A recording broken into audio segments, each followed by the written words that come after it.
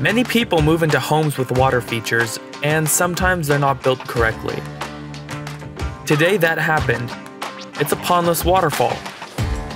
So day one, we gotta get a lot of this rock out so we can open up this water feature. It had some old equipment, looked okay, but not to our customer standards.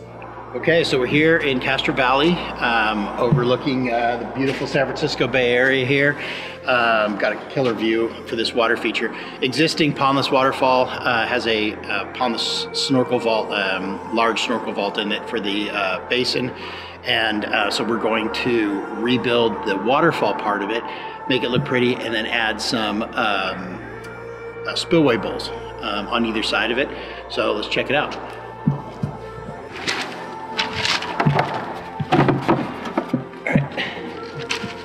So here's the old snorkel vault. They cut it down pretty small. It's only about 22 inches in depth, so really it's just kind of one section of the snorkel vault. It has existing 2 pumps in it to flow up to the top, and this had an existing classic mini biofalls. So all of this area here is going to disappear, and we're going to put in a regular spillway, rebuild this stream, put new lights in it, and then the spillway bowls are going to go right here, spilling over here, and another one's going to come on this side and spill in here, and then we're going to light those up as well.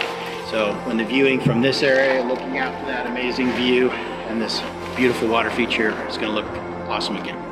We're going to skip excavation here in this video, and we're going to head straight to the last day.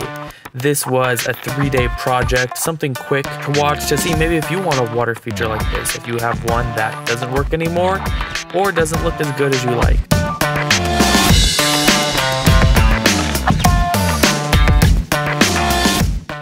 When working with so much dirt and rocks, when we turn it on for the first time, the water is dirty from the dirt mixed in with it.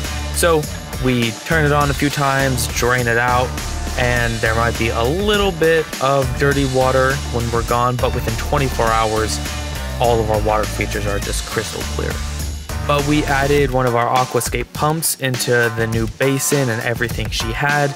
She got a better looking spillway and waterfall. And the 2 big things we also added were 2 spillway bowls that were after the end of the waterfall. So it kind of continues the water feature, makes it look longer and taking up more space so that it's not just a bunch of pebbles sitting there.